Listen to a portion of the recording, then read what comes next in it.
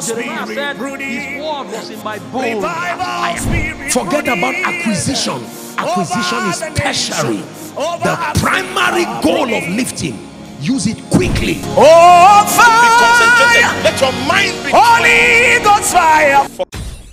To the city, which opened of its own accord, and they went out and passed through the street, and forthwith the angel departed and said, you can go.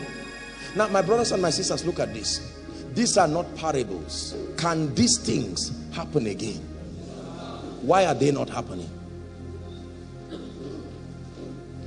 If this is true and scripture cannot be broken, that men prayed and physical angels, let me give you a story. I like teaching on these kinds of things. Listen, I have many stories on this. Let me give you one of my, okay, that would be the second or the third encounters with angels in the body now, not in visions. I was in Abuja 1 year, I can't remember, and then I got into a bus, and I highlighted, I was at Mararaba, you know, and my wallet fell and everything fell and the bus had gone. I was with one of my friends, and you know, it was so frustrating for me. I think, if I'm not mistaken, I hope it would be when we're trying to prepare for one of our crusades or so, and then everything had gone, and the town, it was busy. You would not even know which of the buses or who, someone would have carried it. And I pleaded with my friend. I said, please, you have to just get a bike and then go to maybe where the park is, and then they'll begin to check. I stood there and I was just praying in the spirit. And I remember the scripture that just came, he shall put his angels charge over thee, and all of that. Now, I tell the truth and I lie not. I fear God. I was standing there, and the next thing, a man is limping. Remember the story? A man is limping with my wallet and brings to me and says, take, and just turns and goes away. And I'm standing there and I'm looking at this man. What is your name? Who are you? At least let me say thank you. And after a while, I cannot remember seeing the man again. The first time we were going to hold our crusade in Jos, we were there, and quite honestly, we were confused and we did not know what to do. Suddenly, a stranger walks up to me and says, get a bus and get a loud megaphone. He said, go around the city, remember, and do publicity. I never saw that man again. Angels are real. Our carnality has reduced us to a point where we don't even have the eyes and the perception. You will be joking to think everyone standing here is a human being. Do you know, I tell you the truth and I lie not. There are many times I shared it. I started sharing it during the early days of Koinonia, but you notice I stopped. I stopped saying it for a reason. There are times that I would be ministering like this, and suddenly, you know, many things happen as a man of God when you are ministering. You cannot say everything. There are times that I'm standing here already and I'm having multiple visionary experiences while I'm ministering. It's training. With time, your spirit is, you understand it, so you are not distracted. And there are many times when God opens my eyes. Now I see people, now not from the body. I now see the spirit man of people. And suddenly, you know, in the realm of the spirit, you will know that it's an angel now, because they excel in light.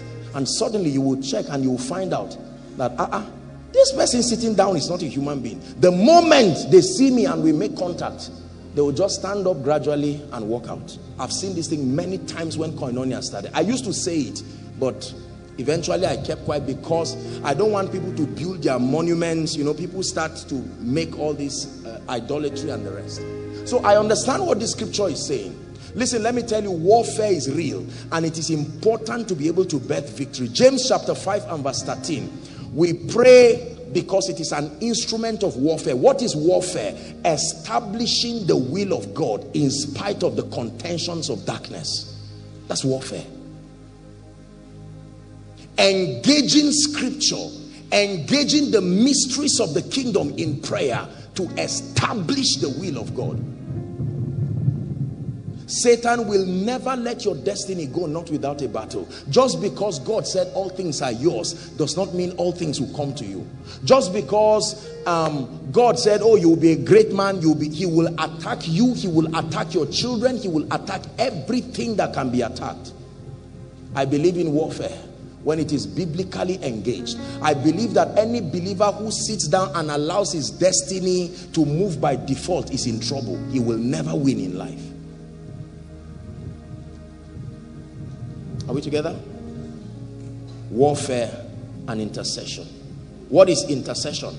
Standing in the gap for someone else. Standing in the gap for a territory. Making petitions to heaven on behalf of an individual, on behalf of a territory. Listen, do you know why God allowed for intercession? Because of this explanation I'm giving. Because assuming, for instance, the spirit of death is attempting to take my life this night, and I do not have the faculty to discern, I can become a victim of it, and that means my destiny and all who are connected to me will be in trouble. So God, see, this is how it's a revelation of God's mercy. The mercy of God starts moving around that territory to find who has the discernment and the will to obey God. Do you understand? So it's like a cloud. The Holy Ghost will come upon somebody in his room. He will shake up and say, God forbid, I need to sleep. The Holy Ghost will leave quietly, find another house. But somehow he will just come to someone who just gets up and says something is wrong. He now say, pray. Pray in the spirit. And while you are praying, he does not know why he's praying, and I do not even know him. But because he's in the body, his prayer life will now save me. That's why when we get to heaven, many people receive thank you for things. They say, well, what is that? He said, in 1999, remember one 3 days fast you did that you don't even know what it was for? That fast was what secured the man who would later become the president. But you will never know that it was your prayer. If Anna the prophetess did not intercede for Jesus, they would have killed him. Believe me, if Jesus could not die, the angel would not say, run. He was in the flesh. The only thing is that the body will not decay. Are we together? Anna the prophetess was praying. Imagine this kind of intercessor. She sacrificed her life since her husband died. See, I'm teaching you many things in this series, because if Anna the prophetess were in our generation, and you saw Anna the prophetess and saw Apostle Joshua Selman, Anna the prophetess will bow to me and say, you are the great man of God and we are the quiet people. Whereas you do not know that the way things happen in the realm of the spirit, those that may be making the greatest impact may not be the Joshua Selmans and all of these people. As visible as we look, there will be one quiet mama somewhere that is the backbone behind our success, that we may never know. God gives this mama a mandate and say, mama, you have 30 more years to live, and your assignment every day is to pray for someone called Joshua Selman. Where is he in the world? You don't need to know him.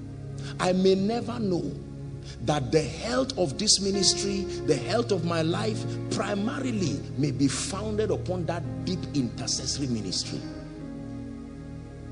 If you really find an intercessor somewhere, not just a lazy person who just says I'm an intercessor, but a real intercessor, respect them. See, if I bless you, you see me, I prophesy to you, you will package help those under the anointing, you will package offering and come and give me. Is that true?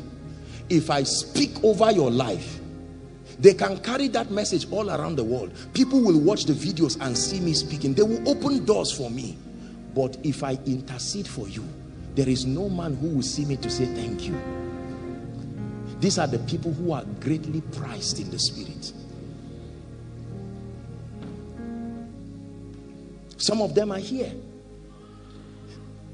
They don't even believe that they are in ministry. I just have the grace for intercession. Do you know there are times that I'm sleeping and it's as if they are soaking me inside hot water? I know somebody somewhere is shouting on heaven on me. I can always say, allow me sleep small now. There are times I know it's prayer band. That fire is coming from prayer band Tuesday. There are times I know that individuals are just praying. They prayed for Jesus. The Bible never said Anna the prophetess stopped praying after the dedication. She just said, my eyes have seen the consolation of Israel. Intercession is powerful. Listen to me. Don't sit back and allow the devil destroy your loved ones. I shared with you the story about my mom one time that I saw what I saw. You must learn to pray. Some of you are not only lazy spiritually, you are responsible for the pain of many people. This is why sometimes when God is quarreling people, you think you are innocent. He will come and say, you are part of the reasons why these people are not doing well. Oh God, why? I put a burden on you to pray one time and you just carelessly said it's not my business. There are selfish believers until God, that's why God will use the face of someone you love. It's not that something is wrong with that person. That's the only way. It's not always demons. It is the only way to wake you up to pray. Because if you saw another person, your selfishness will not allow you to stand up. So you see the face of the person who promised to marry you and say, no, God, this cannot happen. I've waited long. And God said, that's it. You will be rewarded for praying. But that was the only skill to be able to lift you.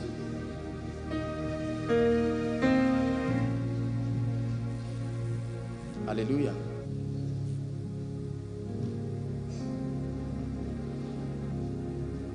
Warfare and intercession. James 5:13. Is any man afflicted? He says, let him do what? Is any man afflicted? The biblical approach to affliction. Is any man challenged by a situation you cannot understand? Before you sit down and start using your brain, because you see, in the flesh you will calculate wrongly. What is going on? My children suddenly are falling sick in a way that I cannot explain. Suddenly money is disappearing in this family. Suddenly my wife, my husband, my children, is like there is no peace. Suddenly my grandmother is hating me. I came out in the morning, 3 accidents before returning back home. Already, if you are sensitive, that is affliction. The Bible says don't sit down and start discussing scientifically. It says start praying. Because when you pray, among the many things that happen is that you begin to perceive. You are allowing your spirit man in partnership with the Holy Spirit to draw forth what the real issue is and communicate to you. Hallelujah. How many of you have ever been confident about a decision? You were so bold until you prayed. Somewhere in that prayer you stood and said, God, thank you. This I would have died. You felt like Ghana is the place God is sending you. In fact, everything in you was just spelling Ghana until you went to pray. When that prayer was done, you were embarrassed. You just stood there and said, so this I would have been on my way. Are we together? Yes. You know powerful believers by this one thing. They will tell you, Kai, I want to do this, this and that. And then 2 weeks later, they just keep quiet. You say, you won't do it again? I know what has happened to them. They have gone to fine-tune that thing. A brother just looks at a sister and can almost be confident. I say, no, Abba, I know based on what I'm feeling, this is my wife. Until you go to pray.